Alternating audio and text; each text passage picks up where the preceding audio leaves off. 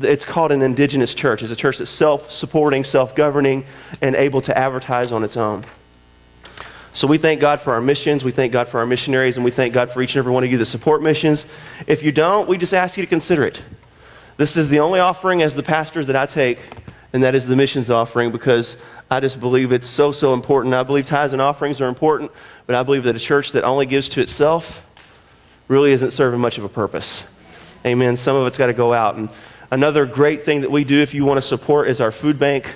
Our food bank ministry feeds about 150 families every week. 6 tons of food last week. Did we give away? 6 tons of food.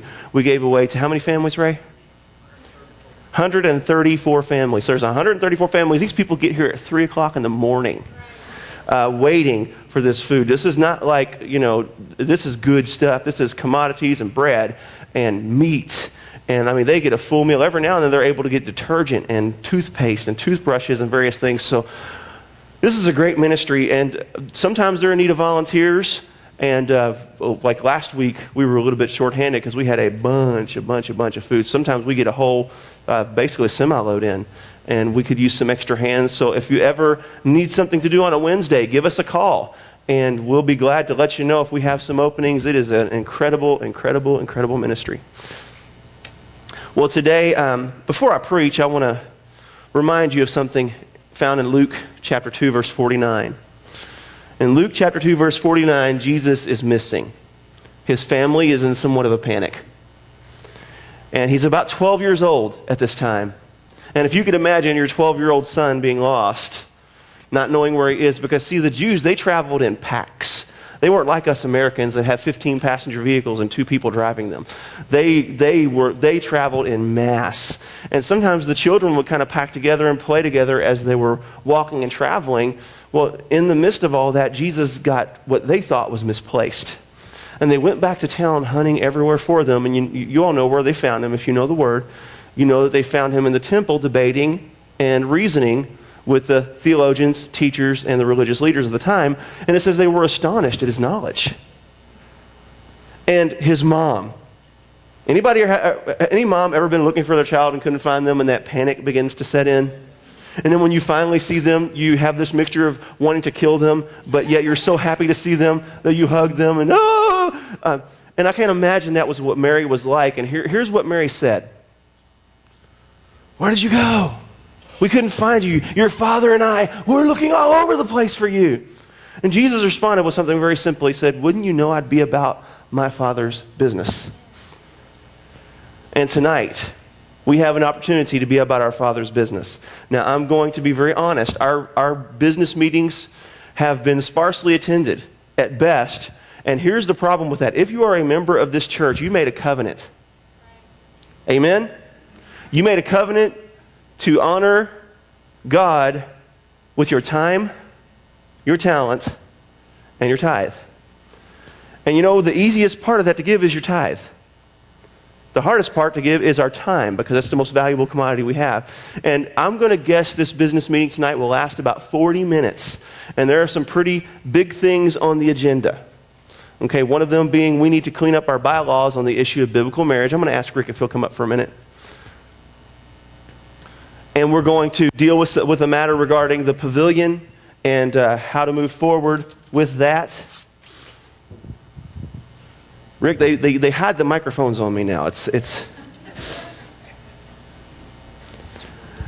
And then we're going to let you all know some financial updates on where we are on some different matters and what you can do to help us get over the hump.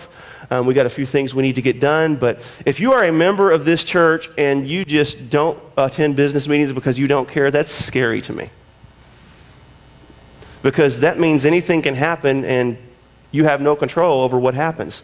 So if you're a member of this church, please, please, please, by all means, come to this business meeting tonight.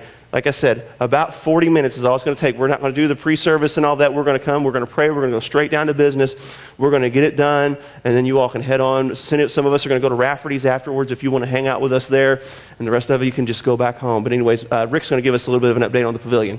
Good morning. How you doing this morning? Just a little update on the pavilion. First and foremost, I would like to thank each and every one of you that have purchased bricks. We just about have that all completed now. As you've seen in the foyer, there are bricks out there to look at, and this is how we're going to erect the fireplace with them. I don't remember, it's a couple of months ago maybe, I asked for certain people or some of the congregation to make pledges, and a lot of you responded. If you have not, I'd appreciate it if you would follow through if you can and help us out with that. And at the present time, I think all we need is about probably what, Pastor Tim, 20 If we bricks? sold about 15 more bricks, I believe we'd be able to do phase one completed. Go ahead and share the rest of it. We actually had a pretty sizable donation come in this week for the pavilion. We were at about 12,500, and we spent about $1,000 getting the bricks purchased and getting them engraved, and then we had 8,000 come in this week. Amen? Now that is enough to get us pretty close to finished, but we're still wanting to make sure we have a little bit of a cushion. And there are some of you that you said, hey, I'll buy a brick, and maybe you haven't paid for it yet, and maybe you thought that ship had sailed because you already saw the bricks ordered. And you may say, man, $125 for a small brick, I can't cough that up. But maybe some of you can do $10 or $15 a week until you get the brick paid for. And those bricks you can get in honor of, go ahead. Yeah, you can get it. You can get this brick in honor of, or in memory of, or just your name. Whatever you want on the logo, you know, you pretty much can do what you want to with it. Right. If you've got a lost loved one that you want to put on there, if you just, whatever you want to do with it, you're welcome to do that with it. We can have them printed about any way you want to. So, and we're going to have this designed. I think we're going to try to maybe do maybe a floor type. Some of that is still in the thinking process now, because building a fireplace out in there is kind of a unique thing, and we want to make sure it's done right. We want to make sure that it looks very presentable to the Lakeside family. So whenever you guys, we all get to use it, and I tell you, this is going to be a super, super asset to this church. I believe that. Amen. I believe this is given to me by God. Guys, help me out with it. Let's push this thing on through and let's get it done. 40 by 64 pavilion is going to be extra large. And look, here's what we're not asking. If you've already bought a brick, then we're not pressuring you to get another one. Okay, but maybe there are some of you that you haven't yet. And this is just an opportunity for you and your family, or someone in your family, to be remembered forever. Because this thing is going to last, God only knows how long, for generations to come. And for $125 and a small brick, you can have that put on that fireplace, and everyone can see the name of a loved one or someone you're trying to remember, or your own name, essentially forever. And again, if we sold about 15 more, or if maybe the 10 or 15 people that said, hey, I'll take one, because we had closed the brick sales for a short period, but we've just decided if anybody else wants to pick up one of those, this is your last shot. And hopefully tonight we'll make some decisions to where we can possibly move forward with this project. I'm pretty excited about it. Amen. It's going to be a huge, yes, sir? I'll be in the back. If anybody would like to see me in the back, give me your name and what you want, and right after church, I'll meet with you and you will. Amen. So some big business happening tonight. Here's the thing, folks. We've got to protect our church from the movement, this liberal agenda that's coming. And I think our bylaws need to reflect that. So if nothing else, that is, I believe, the most important thing we're doing tonight. And folks, we need, I believe it's 75% vote in order to pass that. Now, we do not have, our bylaws do not require a quorum. So basically, if 15 of you show up, that means 15 of you make the decision. And let's not make that a habit of letting 10 or 15 people make the decision. I'd like to see everyone out tonight. Again, I don't push this hard often, but this is very important. Again, this is a special business meeting. This is not our annual business meeting. This is something we called because we felt that the time was right and the need was urgent. So see you all tonight at 6 p.m. If you are not a member, and you just want to see how we conduct business. Maybe you're considering membership, or maybe you're new here and you want to see what goes on in a business meeting, you are more than welcome to come. The only thing is, you have to understand you can't vote. So when we ask for a vote, you have to be quiet. And actually, we'll have you a section for you so that you can sit, so we can just kind of have an easy time with the vote. Most of the votes today, I believe, will be verbal votes instead of written ballots. So, in fact, I think we're only taking one actual vote. All right. Now, with all that business out of the way, We're going to refer to our core values again real quickly. We've been preaching a core values series, some things we really value at Lakeside Worship Center, the things that kind of make us who we are and why we do what we do. And when we talk about core values, those are things that are unchanging. Values don't change. You know, methods change, systems change, but values don't change. Values stay the same. We believe, number one, the Scripture as the only truth. There is no truth outside of the Word of God. The second thing we believe is in prayer and worship. Folks, if we're not a people of prayer and worship, we are dead. Amen? We have got to pray. We've got to worship. Third, we believe in spirit empowerment. We are a Pentecostal church. We believe in the gifts of the Spirit. We believe in discernment, tongues, interpretation, prophecy, faith, wisdom, knowledge, healing, and miracles. We believe people can get a little excited. We believe in a little shouting. We believe that God is just excited himself, so why not be excited with him? Amen? And then the fourth thing that we believe is in sharing our faith in Jesus. Folks, we need to be evangelistic. And our method here is we do not do a whole lot of outreaches.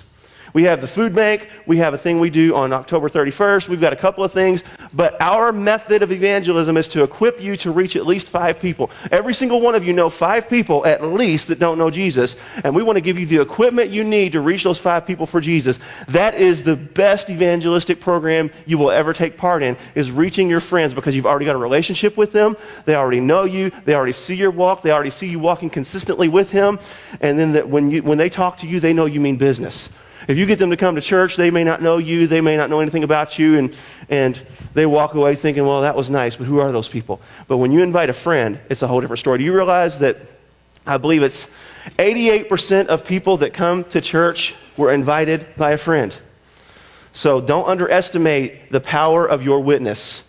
And then the fifth thing we believe in is making disciples. And last week I talked about being a disciple was to be selfless, not to be selfish.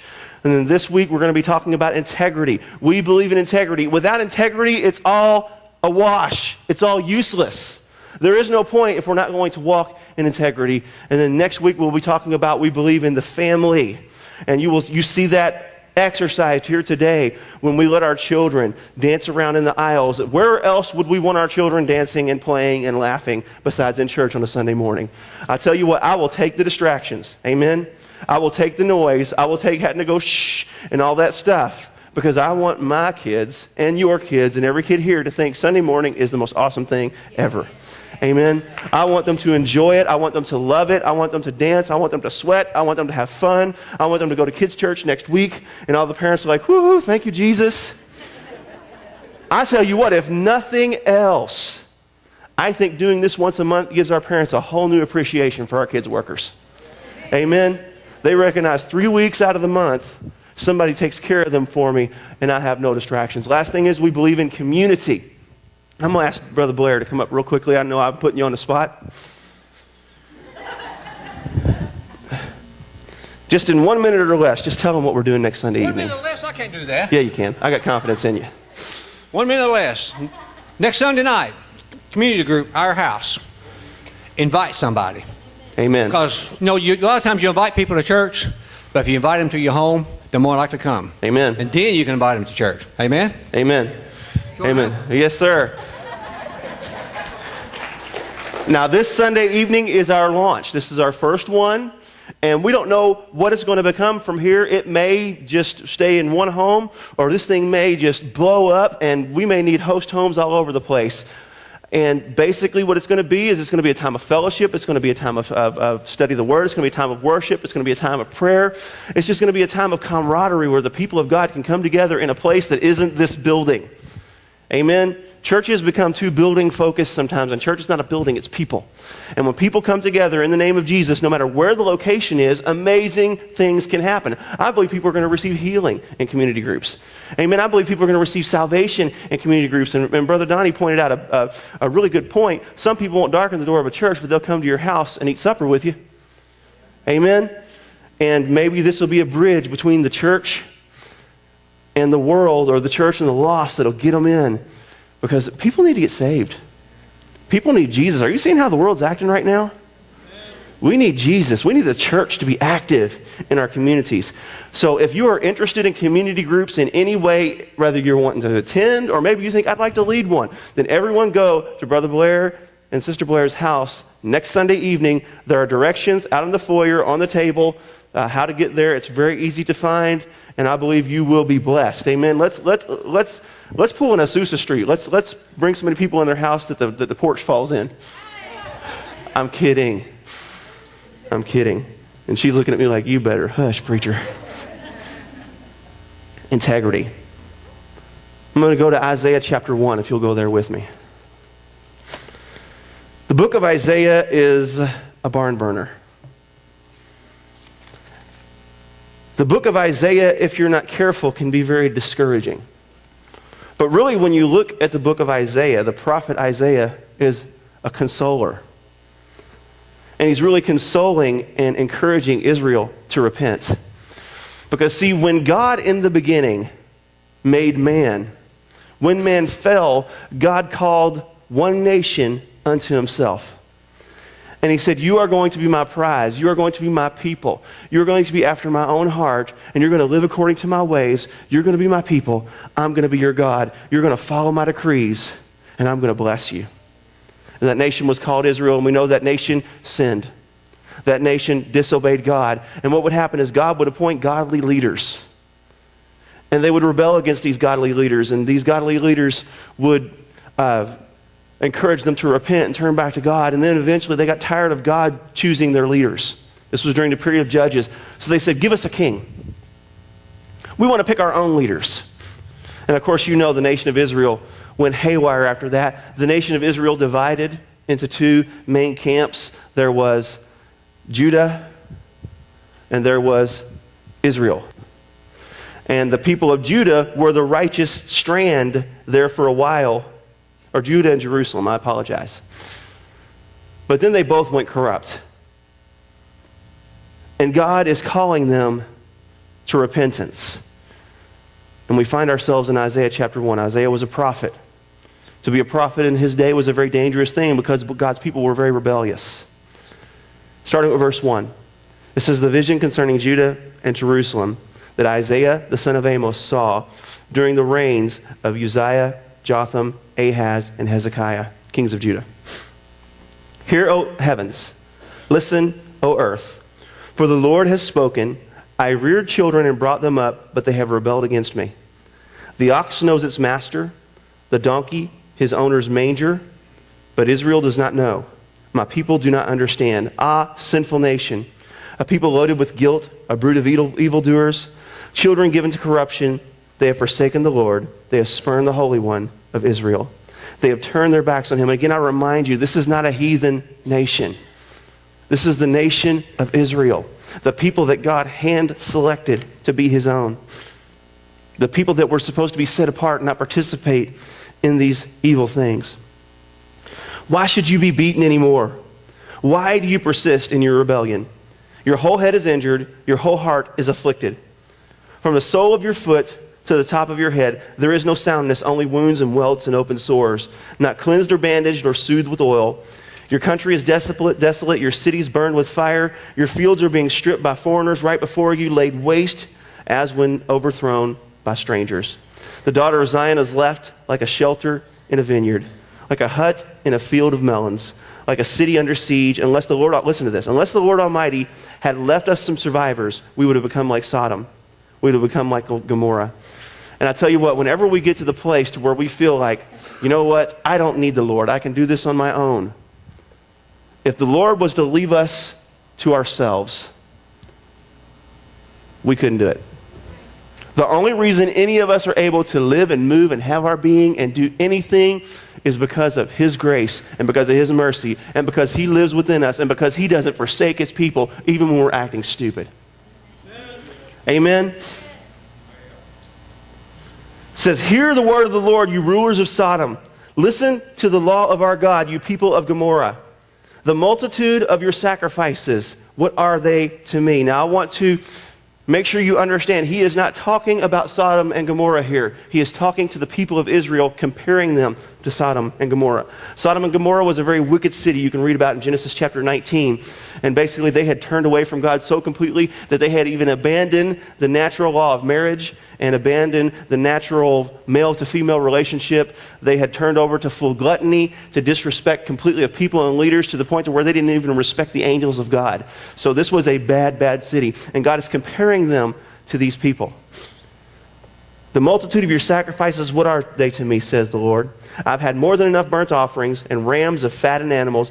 I have no pleasure in the blood of bulls and lambs and of goats. Now I want to stop there for just a second. Who commanded the people of Israel to do these things? To slaughter animals and sacrifice them and to bring offerings. Whose command was that? It was God's command, right? So if it was God's command, why are they so repulsive to him now?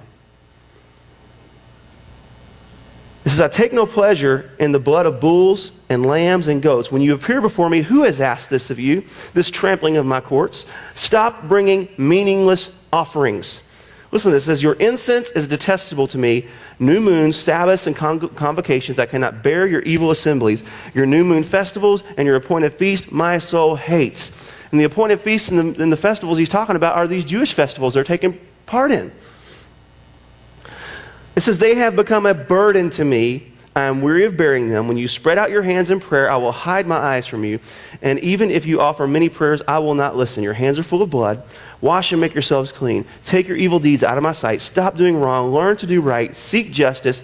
Encourage the oppressed. Defend the cause of the fatherless. Plead the case of the widow. Now, you all may think, man, this sounds really dark, Pastor Tim. What are you doing to us this morning? Well, here is the part that everybody starts at.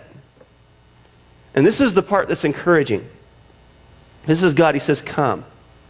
Now, let us reason together, says the Lord. Though your sins are like scarlet, they shall be as white as snow. Though they are red like crimson, they shall be like wool. If you are willing and obedient, you will eat the best from the land. But if you resist and rebel, you'll be devoured by the sword, for the mouth of the Lord has spoken. This is a heavy, heavy, heavy text. And really what this text is dealing with is the people of Israel were not walking in integrity. They were living one way, and then they would put on their Sabbath smile and do all their regulations and their Jewish feasts because they were Jews. But there was no substance behind their ritual. There was no relationship behind their ritual. They did whatever they wanted. They lived however they wanted. They did all the things that they wanted. They were unjust. They were unfair. They were killers. They were murderers. They were doing all the things that the heathen nations would do. But on Saturday, they would come together and worship the Lord and pretend like everything was okay. And God was like, this is making me sick, folks. This is making me sick. I can't stand it anymore.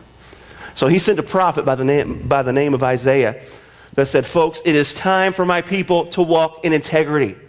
It is time for my people to stop just giving offerings and begin to do what those offerings represent, which is justice, which is mercy, which is sacrifice, which is holiness, which is obedience. And I wonder today, in comparison, how the church looks as compared to Israel during this time. There are three reasons I really believe in integrity. Number one, God expects no less. God will not tolerate hypocrisy. Hypocrisy and integrity are polar opposites. Let me ask you a question. Was it the religious rituals that caused Jesus to go off on the Pharisees? Does Jesus hate religion? Really, does he? What's he hate? Religious hypocrisy. People who walk in the name of religion, yet they do not honor his name. They do not honor what those religious rituals represent. See, water baptism is a beautiful thing. Right.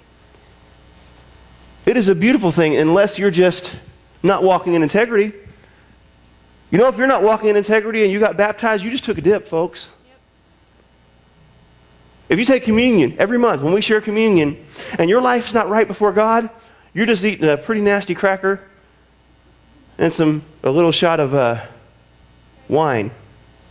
I'm joking, it's grape juice. a little shot of grape juice, and that's it. Rituals without a life of integrity are meaningless.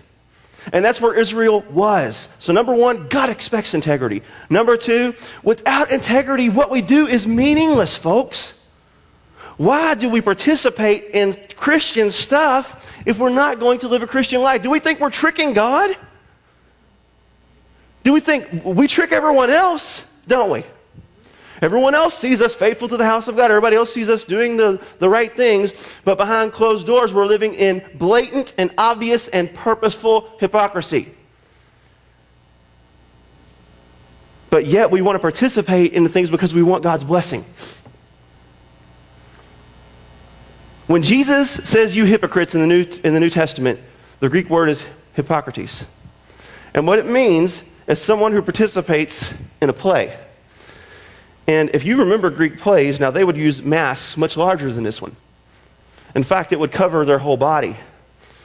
And if you notice, when you study Greek history and Roman history, they did not use females in plays. They only used males. And they would use masks to cover their bodies. And inside the masks, they would have these megaphones. They would amplify their voice on the stage. And if it was a happy part, there would be a smile.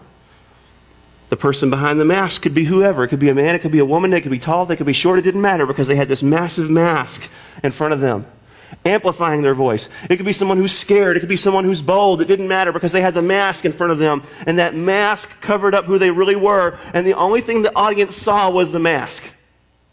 The only thing the audience saw was what they were allowing them to see, and then when they tucked behind the stage, they'd put the mask down, and then everyone else saw who they really were. So when Jesus was saying, you hypocrites, that's what he was saying. You're putting on a phony mask, but whenever you take it off, you're not who you're saying you are. You're not who you're portraying yourself to be. You're not this big holy Pharisee or Sadducee. You're a hypocrite.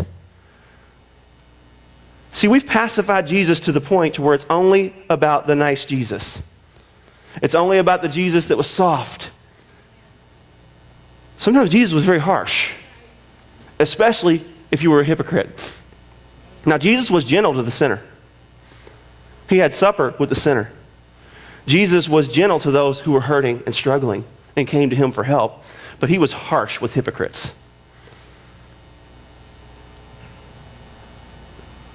So number one, God expects it. Number two, without our message and our life is meaningless. Number three, how many of y'all have noticed that integrity is a hot commodity anymore? It is difficult to find. You don't hardly see it in the pulpit.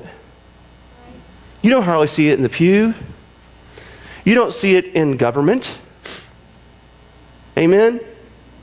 You don't see it in not-for-profits. Just recently, I think a few days ago, it was revealed that a man was stealing $180,000 from a not-for-profit. I can't remember which one it was. It was one that's supposed to be feeding people.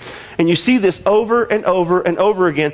Why do you think the confidence of America in the church is shot? Is because God's people do not value integrity like we used to. How many of y'all remember a day when your word was your bond and a handshake was all it took to get the job done? Would you do that today? No way, because integrity doesn't matter to people anymore. But folks, it has to matter to us. Integrity has to be a big deal to us. Now see, here's what I'm not saying. Integrity does not mean you're perfect. Integrity does not mean you never make mistakes. Integrity does not mean you don't sometimes mess up. But integrity means when you make a mistake, you own it. You come clean. You go before the Lord and the person you hurt, and you say, you know what? I made a mistake, and I'm sorry. You know that will earn you more than trying to hide it? Because the Bible says, be sure your sin will find you out. And if you get found out, it'll destroy you. Another thing about sin is the more you hide it, the more it grows, like a cancer. But at the moment you confess it, it dissipates. Whew, forgiven, gone. Its stronghold, its power over you has vanished. Confess that thing while it's small, folks, because it'll rob you of your integrity. Integrity does not mean I'm perfect. It just means I'm not trying to hide anything. I'm not trying to get behind a mask. and show everybody, look, I'm this big, spiritual, disciplined person. Look at me. I'm so happy for Jesus. Look at me giving in the offering. Look at me doing all these spiritual things. When you take the mask down, there's nothing but a lying, cheating hypocrite behind it that's trying to fake everybody out, but God sees through the mask. The mask may work for man, but it doesn't work for God, and that is what God is addressing in this text. Matthew chapter 5, verse 7, or Matthew chapter 7, verse 1 through 5. It says, do not judge, or you too will be judged. You know, 20 years ago, the most popular verse in America was John 3:16. Today, this is the most popular verse in America because it is misunderstood. People use it as an excuse to say, you can't tell me what I'm doing is wrong. This is for in the same way as you judge others, you will be judged. And with the measure you use, it'll be measured to you. Now, Jesus, in the next verse, shows us he's not dealing with pointing out wrongs. He's dealing with hypocrisy. He says, why do you look at the speck of sawdust in your brother's eye and pay no attention to the plank in your own eye? How can you say to your brother, let me take the speck out of your eye, when all the time there is a plank in your own eye? You hypocrite. First, take the plank out of your own eye, then you will see clearly to remove the speck from your brother's eye. Jesus is saying, look, clean your own house before you go accuse your neighbor. Make sure you're walking in integrity first before you start casting judgment, before you start trying to call someone out on their own sin. That's why the Bible says, be careful if you think you stand lest you fall. And that's why it says in Galatians to, when you see another person in sin, to confront them gently lest you also become tempted. Sin is tricky, folks. Amen? Satan is tricky. And the Bible says, God told Israel, if I hadn't left a remnant, every one of y'all would have lost your mind. Jesus said, if I didn't shorten the last days, even the elect would get fooled by this man people call the Antichrist. Folks, we need Jesus. We need his help in every hour. You remember that song? I need thee, oh, I need thee. Every hour I need thee, oh, bless me now. My Savior, I come to thee. Boy, that's a powerful song because it expresses our dire need for him. Without him in our lives, without him moving within us, there would be no hope, no chance for us to do the right thing. Whenever we get to feeling good about ourselves, I think it's because we forget how depraved we are without Jesus. We forget how lost we were before he came and rescued us. So in this text, Jesus is saying, look, nobody's perfect. Everybody's got something in their eye. Deal with your issue first. I have a feeling if all of us would take care of our own issues, we probably wouldn't have time to say, brother, let me get that speck out of your eye. Meanwhile, you're poking him in the eye with the big plank that's in yours, trying to reach his. I'm not saying it's never proper to point out sin. There is a time to point out sin. But friends, if you're walking in it, that's not the time. If you're walking in hypocrisy and trying to hide your own issues, deal with those first. No one has it all together. The big difference between being a person of integrity and a hypocrite is a person of integrity does not put on the mask. He's not trying to fool people. The person of integrity doesn't care what people think. The person of integrity says, yeah, you know what, maybe I don't have it all together, but at least I'm at the right place. At least I'm seeking the right thing, and I'm getting better. I'm growing. I'm becoming more like Jesus. But see, the hypocrite just says, no, I'm good. Everything's good with me. I'm okay. But behind the mask, they're a mess. And they put on those Sunday smiles. And they act like everything's okay. And then there are people that come to church that are genuinely struggling. And they see the mask. And the person in the mask is just saying, hey, just give it to Jesus, everything will be okay. Hallelujah. And they're worshiping and they're doing all the great things. And oh, if you just do what I do, your life will be great like mine. And the person that's struggling is thinking, I can't do that. My life's falling apart. But see, they don't realize you're just faking. So they go home discouraged, beating themselves up. Hypocrisy is damaging, folks. It's damaging to the kingdom of God. It's damaging to people that are trying and seem to can't make it. And it's damaging to the people that are fooling themselves, because judgment day is coming. Amen?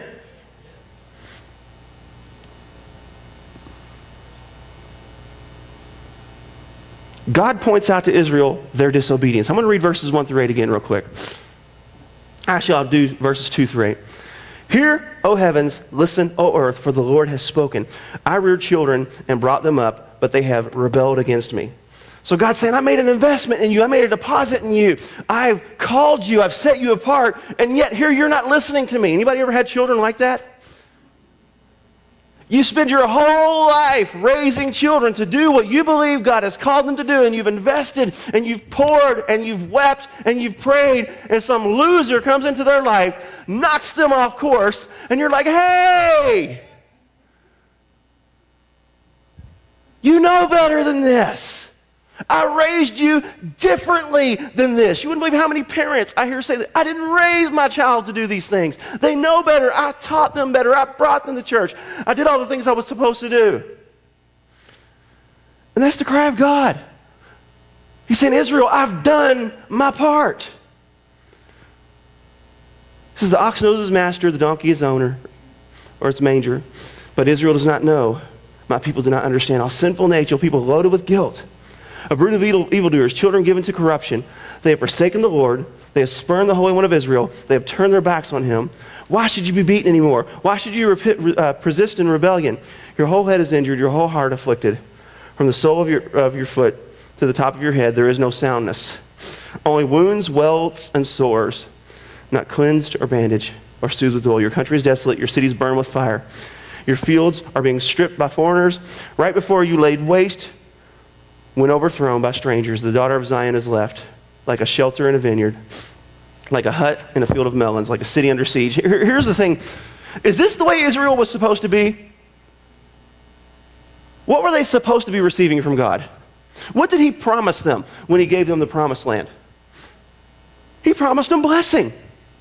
As a matter of fact, in Deuteronomy chapter 12, he says, blessings will pursue you and overtake you if you obey. But he said, if you disobey, curses will pursue you and overtake you. So see, they thought, well, maybe we can trick God. Maybe we can obey him on Saturday. And the rest of the week, we'll do whatever we want to do. Then every Saturday, we'll come back and say, oh, look, God, look at these wonderful offerings we're bringing you. And don't we as Christians do the same thing? Lord, look, I'm giving my tithe check today. Look at me sitting in the front row of church taking notes. Look, Lord, aren't I dressed nice? I got up early. I was here on time today, Lord. Aren't you proud of me, God? And he's like, what about all week, son?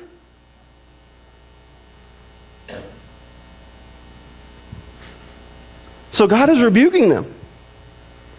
He's pointing out their disobedience. He's saying, you know what? You're acting like everyone else, therefore you're getting the reward of everyone else. Maybe some of us, the reason we don't have God's blessing in our life is because we're not walking in obedience. And you may say, no, the cross covered that. What do you think these sacrifices were? They were a foreshadow and pointing to the cross. They were under the same covenant we're under. It just hadn't come yet. They were putting their faith in the same Messiah we're put our faith in. So what worked for them worked for us. If they obey and receive blessing, we obey and receive blessing. If they disobey and get rebuke, we disobey and get rebuke. Grace is only applied through faith. And faith is only applied when we put it in Jesus. When we put it in Jesus, he becomes master and Lord of our lives, and he calls the shots. I'm breaking this off into 3 segments, starting again with verse 9. I'm going to read through verse 17. It says, unless the Lord Almighty had left us some survivors, we would have become like Sodom. We would have become like Gomorrah. Can you imagine Israel, the nation God called his own, becoming so wicked and heinous, they became like Sodom and Gomorrah? And God's saying, you know what, if it wasn't for my goodness, that would have happened to you. Speaking to Israel. It says, hear the word of the Lord, you rulers of Sodom. Listen to the law of our God, you people of Gomorrah. The multitude of your sacrifices, what are they to me, says the Lord? I've had more than enough burnt offerings. the rams or the fattened animals. I have no pleasure in the blood of bulls and lambs. When you come before me, who has asked this of you, this trampling of my courts? Stop bringing meaningless offerings. Your incense is detestable to me. New moons, Sabbaths, convocations, I can't bear your evil assemblies. Your new moons, festivals, and your appointed feasts, my soul hates. They've become a burden to me. I'm weary of bearing them. When you spread out your hands in prayer, I will hide my eyes from you. Even if you offer many prayers, I will not listen. Your hands are full of blood. Wash and make yourselves clean. Take your evil deeds out of my sight. Stop doing wrong. Learn to do right. Seek justice. Encourage the oppressed. Defend the cause of the fatherless. Plead the case of the widow. God's so fed up with Israel's hypocrisy. Again, he compares them to Sodom and Gomorrah. The only difference between Sodom and Gomorrah and Israel at this point is they were still God's people. And he was still calling them to repentance. Excuse me for a minute.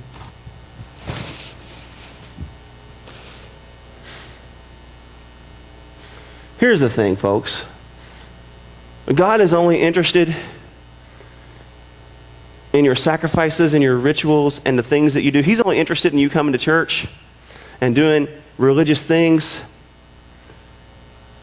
if you're seeking him, if you're after him every day of the week. Again, he doesn't expect perfection. He knows you're fallen creatures, but he expects you to pursue perfection. Amen? When we pursue perfection, we may fall short, but at least we're going in the right direction all the time. See, this is not, if Jesus is your Lord and you are following him, your condition is righteous. Are you hearing me? You cannot do anything to become more righteous. You cannot do anything to become less righteous. The problem is there are some people that call Jesus Lord and they don't do what he says. Jesus said, if you love me, obey my commands. John 14:15. If you love me, obey my commands. You can't say I love Jesus and not do what he says. That is hypocrisy. So was it the rituals God has a problem with? You think God has a problem with you coming to church? No. What God has a problem is you coming to church and you're faking. He has a problem that we come to church and all week we've been living like hell. And all week we've been doing life our own way, yelling at the kids, yelling at the wife, watching things we shouldn't watch, doing things we shouldn't do, and then we pull in the church parking lot after fussing and yelling and hollering and acting like maniacs. We straighten up our suit, we throw up our mask, and we walk in and we smile, and everybody thinks, oh, look at that family. They just have it all together.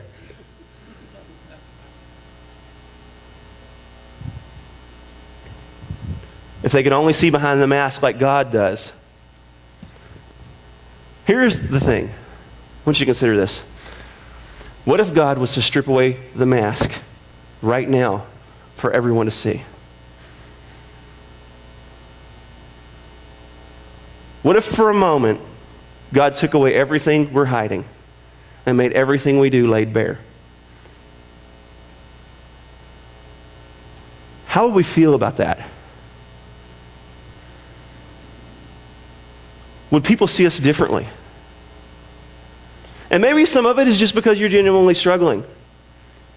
But maybe some of it is because, you know what? You're doing your own thing all week.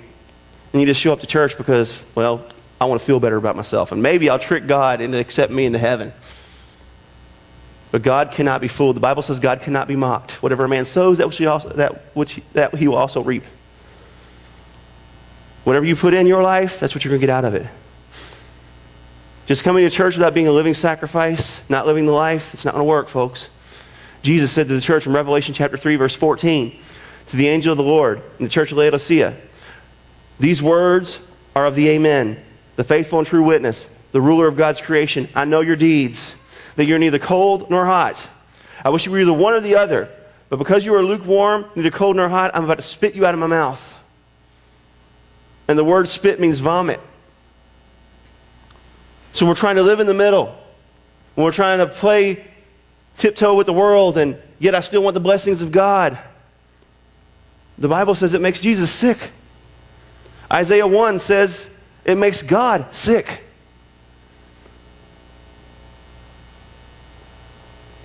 I just wonder, is there anybody here today? Maybe you make Jesus sick.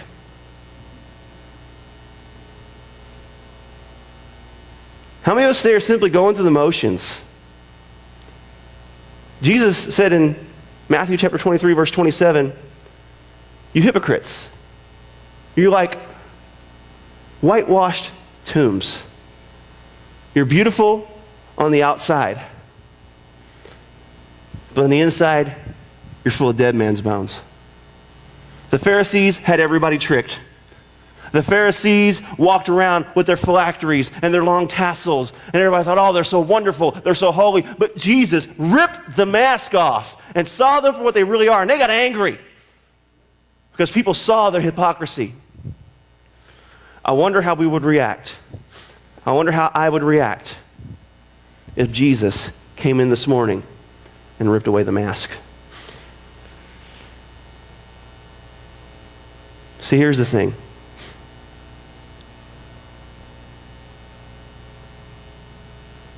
When we walk in hypocrisy, God is disgusted, the kingdom is damaged, the name of Jesus is tarnished, and it's all because his people are fake. But we don't have to be.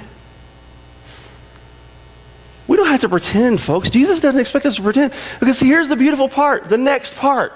If we go with me, starting with verse 19, or verse 18. Listen to what it says. This is God speaking to hypocrites, speaking to people who are fake. He says, come now, let us reason together. God's saying, look, I'm not trying to hurt you. I want to help you. Though your sins are like scarlet, they shall be white as snow. Though they are red as crimson, they shall be like wool. If you're willing and obey, you will eat the best of the land. You'll walk in his promises. But if you resist and rebel, you'll be devoured by the sword. If I get some music, I'll finish up. See, God didn't want to destroy Israel, folks. He loved Israel. And can I give you some encouragement this morning? Even if you are walking in blatant hypocrisy, God does not want to destroy you. He wants to reason with you. He wants to talk to you. He wants to encourage you to come out from a life of hypocrisy and to walk in integrity. And he's not saying you can't ever mess up again. He's not saying you can't make mistakes. He's just saying, look, be real. Let me give you an example from the scripture and someone that was real.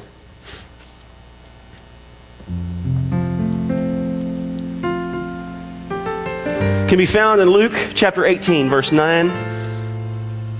It says, to some who were confident in their own righteousness and looked down on everyone else, Jesus told this story, this parable. Two men went up to the temple to pray, one a Pharisee, the other a tax collector. The Pharisee stood up and prayed about himself. God, I thank you that I'm not like other men, robbers, evildoers, adulterers, or even like this tax collector. I fast twice a week. I give a tenth of all that I get. But the tax collector stood at a distance. He wouldn't even look up to heaven, but he beat his chest and said, God, have mercy on me, a sinner. Jesus said, I tell you, this man, rather than the other, went home justified before God. For everyone who exalts himself will be humble. Everyone who humbles himself will be exalted. Here's the deal, folks. Jesus doesn't want you to come to him only when you have it together and when you're perfect. He wants you to come to him when you've blown it. But there's only one thing Jesus asks of you. Get rid of this. Get rid of it. It doesn't help anybody. It doesn't cause anything but damage and hurt and frustration, and it makes God sick. Throw away the mask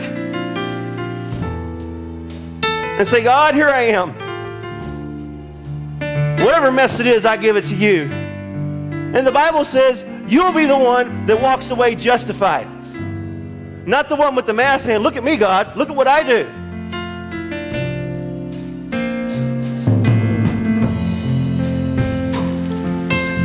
Another. found in John chapter 2, verse 1 through 4. My dear children, I write this to you so that you do not sin.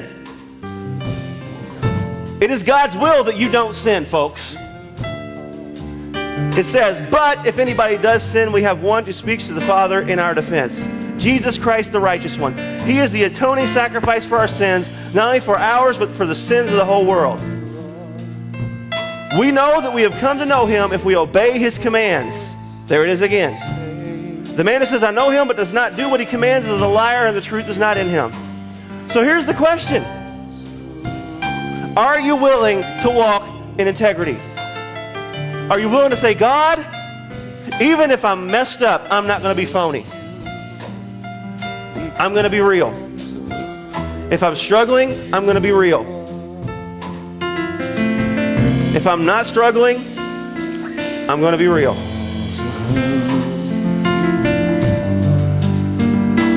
I've been reading a lot of scripture today, but one last one. I'm going to go back to Revelation chapter 3, but I'm going to read through verse 21 this time.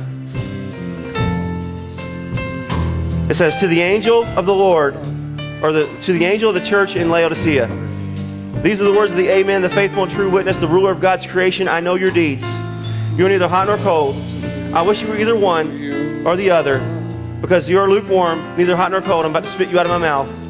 You say I am rich, and I have acquired wealth, and do not need a thing, but you don't realize you're wretched, pitiful, poor, blind, and naked. So they put on a mask that says, look, I got it all together. I'm good. I don't need to tell the Lord anything. I don't need to confess my sin to him. I'm good. When the pastor gives the altar call, I'm going to stand and I'm just going to be all right. Because I'm all right, you're all right, we're all right. Even if he picks on mine, I'll hurry up and say, Lord, I'm sorry real quick. And then keep the mask up.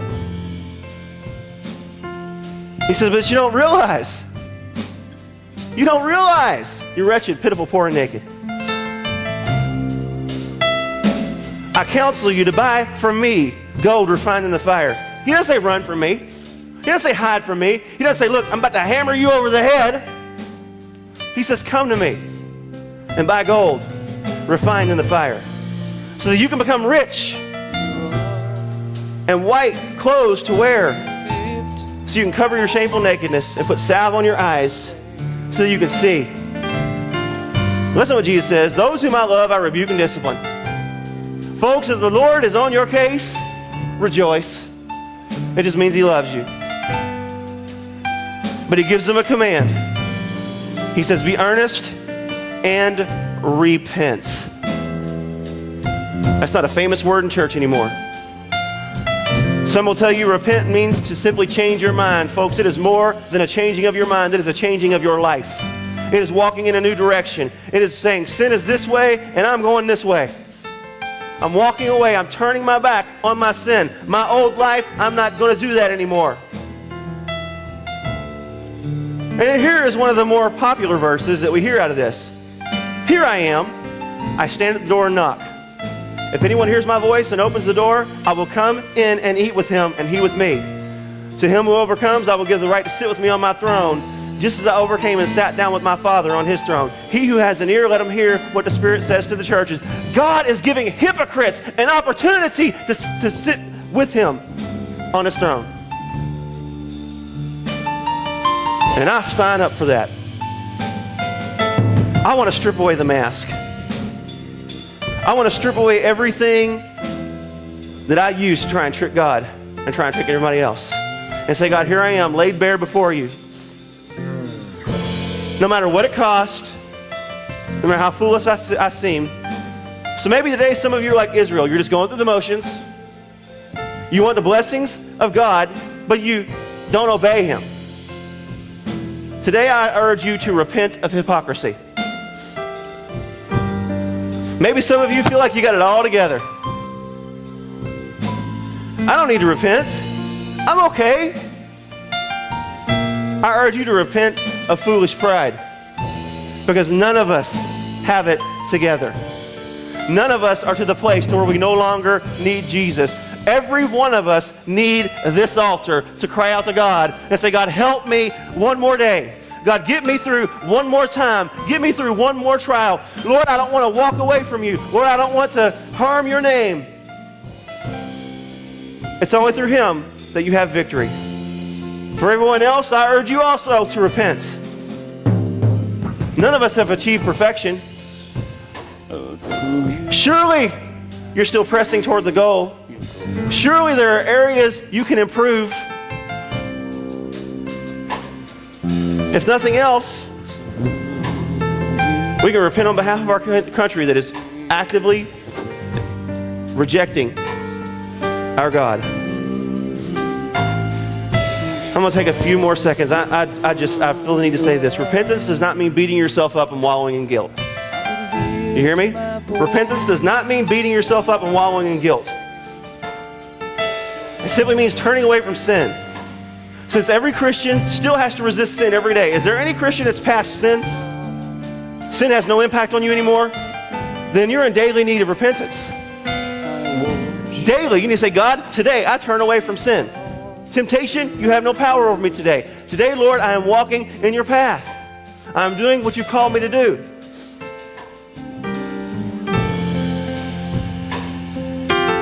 If you're beating yourself up and calling it repentance,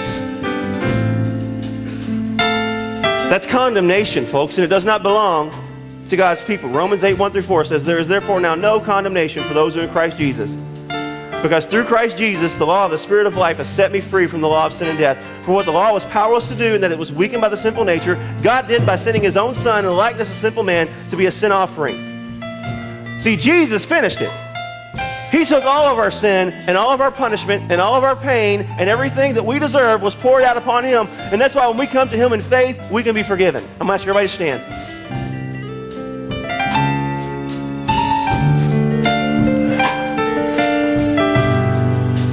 Because this would be a difficult altar call,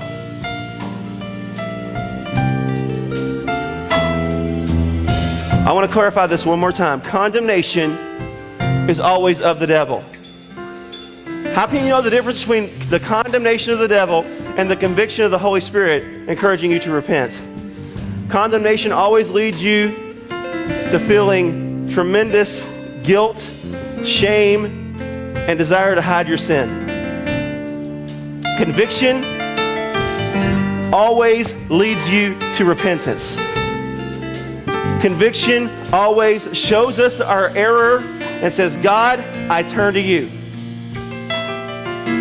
But I'm just going to ask everyone to join me for just a few moments, if you're willing.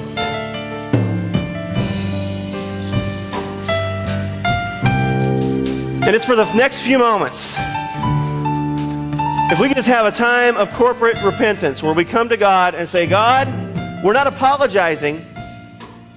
There's a difference between asking for forgiveness and repenting. We're saying, God, I turn away from hypocrisy. God, I walk away from all things that hold me back.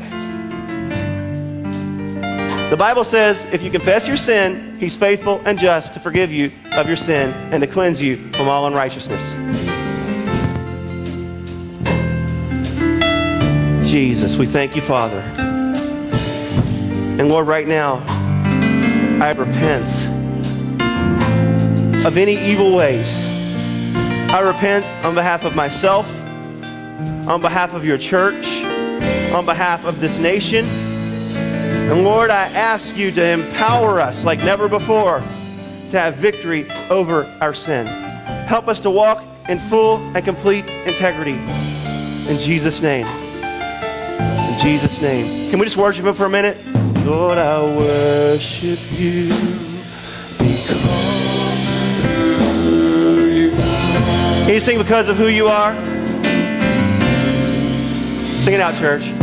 Because of who you are, I give glory. Hallelujah. Because of who you are, I give you praise. Yes, I do. Because of who you are, I will lift my voice and say, Lord, I worship you.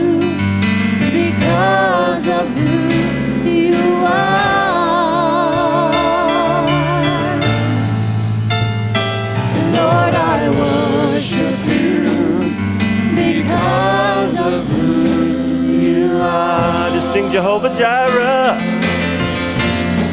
Jehovah Jireh, my provider. Jehovah Nissi, Lord, you reign in victory. Jehovah Shalom, you're my Prince of Peace, and I worship you because of who you are. I hope you all understand what's being said today. What's being said today is not, you dirty, rotten, filthy people, get your life together. What's being said today is, come, let us reason together, says the Lord. God does not want to destroy you, folks. He wants to restore you. He wants you to receive the good of the land. He wants you to be willing and obedient. And it's just one simple statement of faith that says, Jesus, I turn from my sin and I turn to you. And just do that every day. Jesus, today I turn from my sin and I turn to you, because as long as this sin nature lives in our bodies, the potential for sin lives in us. And we must turn from it daily. Paul said, I die daily. Jesus said daily, take up your cross and follow me. Deny yourself every day. Be a living sacrifice every day. Hallelujah. Send your right hands forward. May the Lord bless you and keep you. May He cause His face to shine upon you. May the Lord lift His countenance upon you and give you peace. Be blessed in Jesus' name. Take off the mask. Walk in integrity. No matter the price, no matter the cost. Don't be afraid to let God see you raw. Don't be afraid to let God see you as you really are, because He already does. And if any of God's people condemn you or come against you, try to beat you down, it's just because they don't understand the plank is sticking out of their eye. Lord, help us to deal with our own issues. Lord, help us to clean out our own closets. Lord, help us to judge properly, because we're seeing clearly. Lord, I pray in Jesus' name for every one of these people that took time to come out this morning, God, that they'd walk away encouraged, not feeling any condemnation. Lord, I pray the Holy Spirit's conviction and active teaching would walk with them throughout the rest of their day. Lord, that your Holy Spirit would show them areas where they can improve and show them areas where they need to submit to you further. Help them to understand, as long as Jesus is their Lord, their condition is unchanged. But help us to grow. Help us to pursue perfection, God. Help us to not, like Israel, put on a mask and try to pretend. Oh God, what if your people were just to be real? What if your people were just to walk in integrity and say, this is who I am? You'd take us. You would take us and you would empower us. Lord, empower us with your Holy Spirit. You've already done it. Now help us to walk in it. Help us to obey you for your glory and for your honor and for your magnificent name, knowing that one day every knee shall bow and every tongue will confess that you are Lord. And on that day, the saints will rejoice like never before. Thank you, Jesus. Hug a few necks. Let them know that you're glad they came today. Please don't forget members, non-members tonight. We'd love to have you at the business meeting. Have a great evening. Who you are.